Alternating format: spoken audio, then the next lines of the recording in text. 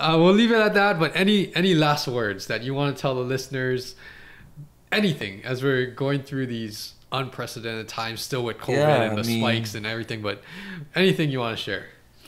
I mean, we pretty much shared the whole life talk thing. You know, I'll just. I'm not political or anything, but I do see a lot of attention going to the masks and the vaccine and the COVID. Hey, just to keep it neutral. Yeah, I feel like you know how I look at it is because that is a lot of negativity. There's a lot of negativity there is, from both, and both sides, everything is real. The vaccine's real. COVID's real. All these things is real and all that. But can we just respect it like religion? Like, can we not look at it, you know what I mean? And like, you know, in the sense of whatever it is, like, can we give the people their beliefs and their respect and how they want to and their boundaries?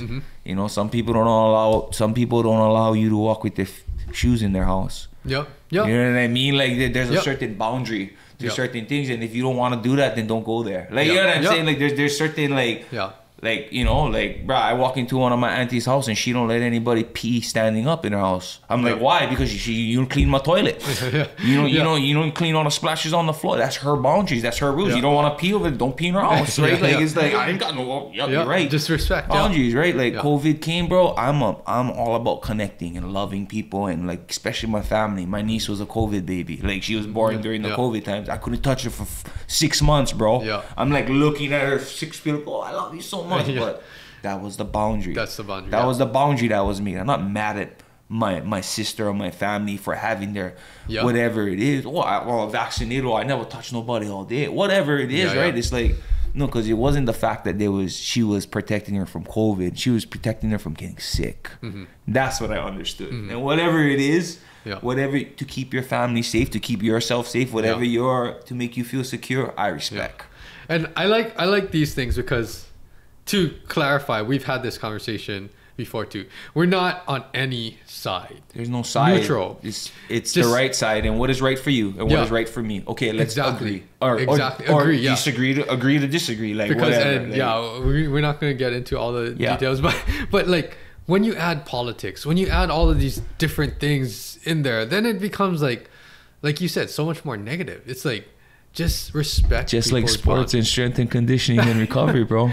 Right, when you add politics into it, then you get way more credit. That's why I brought this up, because it's all the same thing. Like, it's all the more attention people give to it, there's going to be more critics, more judgmental things, and they're not going to do the research. Yes, exactly. Right, they're not going to experiment and experience these things themselves. They're just going to go off of what people say.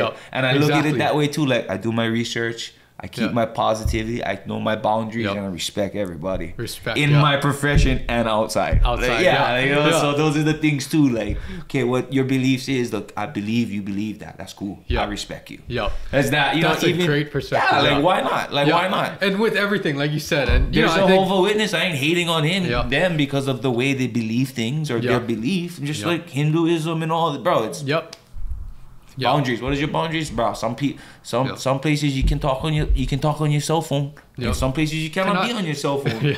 But you know what I mean? This is not about mind control. This is about boundaries and understanding what you can and cannot do around certain things.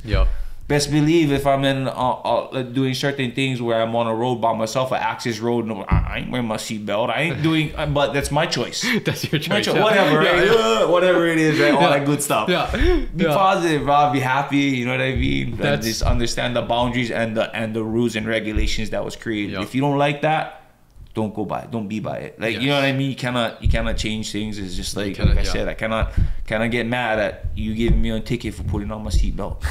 Like, there's certain rules and regulations you gotta oblige by when you're doing certain things. If not, stay in your bubble, bro, and be happy. Like, but that was a great way to end the episode. And always great talking to you. You know, I look forward to the next time that you're fighting again. You know, we'll keep everyone posted with that. But we'll continue to put up all of this content, and good luck with everything in the future. Thanks so much for coming on. Of course, bro. I'll be here.